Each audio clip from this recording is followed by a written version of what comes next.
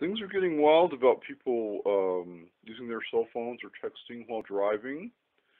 Some police officers, according to AP, Associated Press, are actually driving in tractor trailers in order to look down from that high vantage point from above to see if the driver is using the cell phone or typing. And they've had other police officers using bicycles really fast, and they can't ticket them fast enough because they're increasing.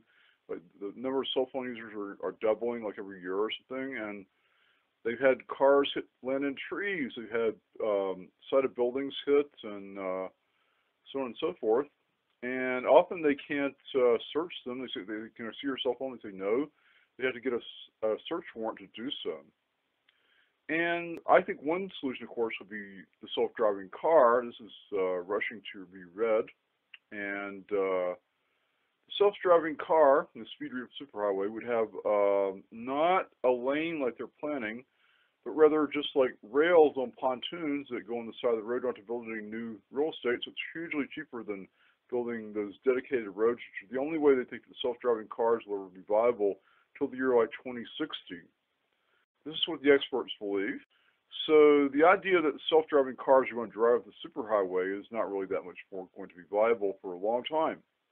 So there's no relief from it by that method. People are dying of these cell phone crashes, and so self-driving car of that sense with the rails, it's suspended from rails, and it has wings, so it goes at 200 miles per hour.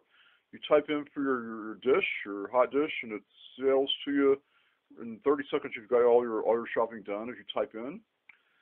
So I think this is the real future of self-driving cars as it relates to this idea in the near future, because the other methods are going too expensive, and so this would also be above the pedestrians, which in the city cause half the accidents.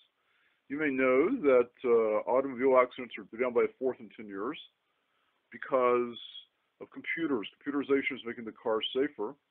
This reminds me of like trains in the 1800s.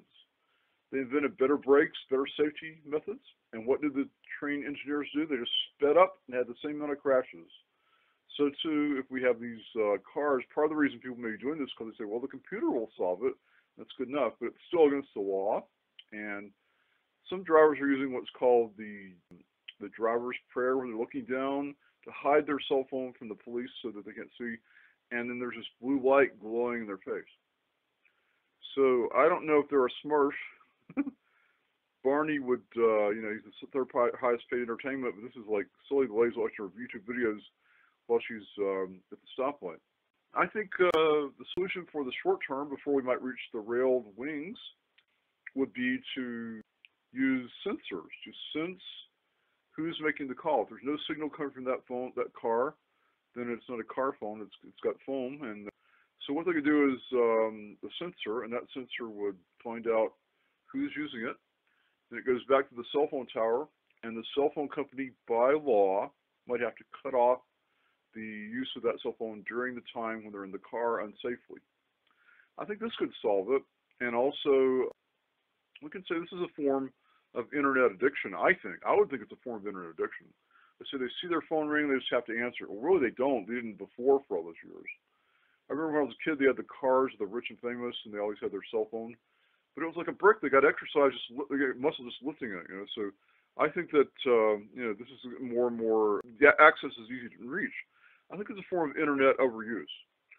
So if you think of this, we don't just think of it as the car. People would just say, we can't do that. Their brain's going to hurt when they give them no access in the car as well as everywhere else.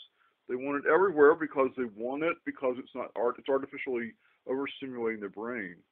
1 in 5 are shown in research to say they use the internet almost constantly. So I think there's more to this than the other. And so as well as limiting the use of these cell phones in the cars by the internet service provider or the phone company by law, I think another improvement would be to educate people about the value of timer boxes.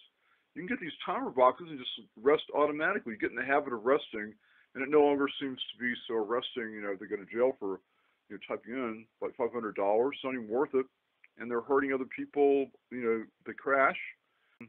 The timer boxes you can get on my Amazon for like $55. They're quite effective for reducing overuse of any type, really. You just put your mouse or your machine in the type out, and you're finished. You just take a break for 2 days. You plan ahead what you're going to do. It's changing the way we remember the web is. So when we actually are without all this artificial stuff, where you can't see the forest or the trees, it's like shrinking your gray matter. So this is really a viable method of solving this problem by both, reducing the access while they're in the car, and also by reducing the general idea that they just have to have the web anyhow, because it's shrinking their brain. And I hope you have more than enough gray matter to achieve this, but also, of course, common sense would be involved. You're going to damage your eyes, damage your wrists. These are the fastest rising cause of overuse injuries. So you want to solve for why and also what. And I hope you